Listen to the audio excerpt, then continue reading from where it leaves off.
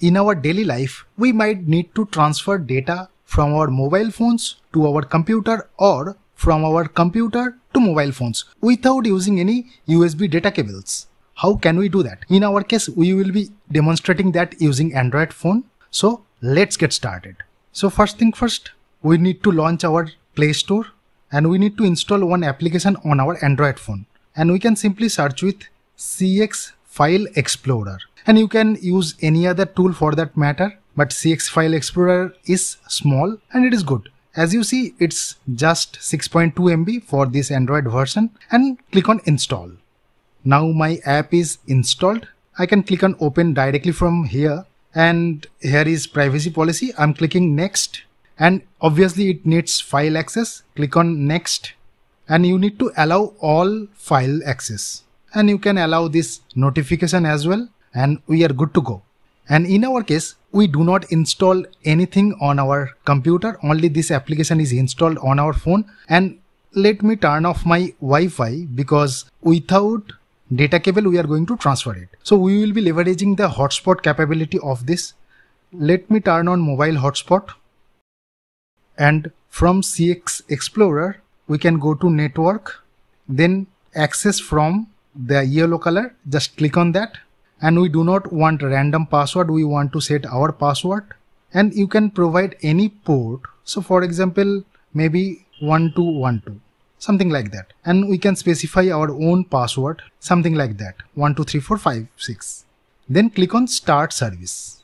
And remember, this works for if you are connected to a Wi-Fi network. That means your laptop or computer is connected to a Wi-Fi network and your phone is also connected to the same Wi-Fi network. It will look exactly same.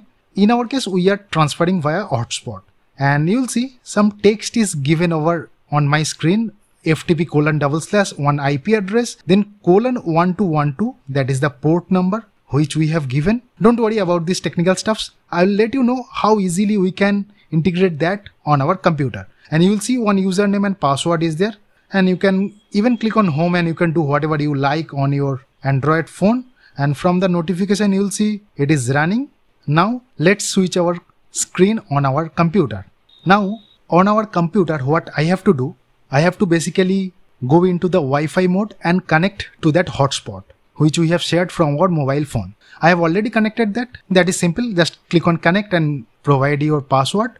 Then what I need to do, I need to go into my computer, then on home screen of my computer or Explorer, File Explorer, just right click and click on add network location. Click on next and choose a custom network location that is selected already. Click on next. Then I need to provide that value which we have seen in our mobile phone console. So that is ftp:/192.168.253.95. Then as it is, you just copy it, then click next. And obviously on our screen we have one username and password. That is why I will be unchecking this. That means I need one username and password. PC, which is shown on your screen, click on next, and you can provide a logical naming of that, maybe, or that is optional. Then click on next. Keep this checkbox ticked. That means whenever I finish this, it will try to open my phone or basically the drive from my phone. Click on finish. It will pop up one window. Here I need to provide my password. My password is 123456, and make sure save password is checked. Otherwise, every time you go into this folder, you have to provide the password, which we do not want, obviously. Click on log on, and you see something is showing on my screen, which is called device. And I can copy anything from my phone. This is basically my phone. For example, if I go to movies, and maybe I can copy this. Just select that one, right click, copy, or maybe you can use Ctrl+C as well. And let me go to my desktop and paste it.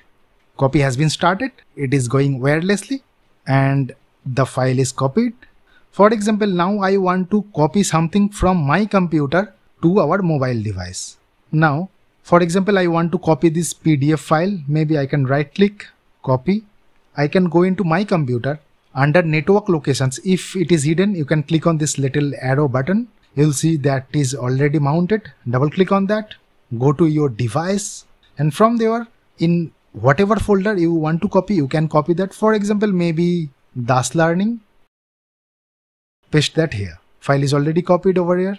So this is just a simple exercise.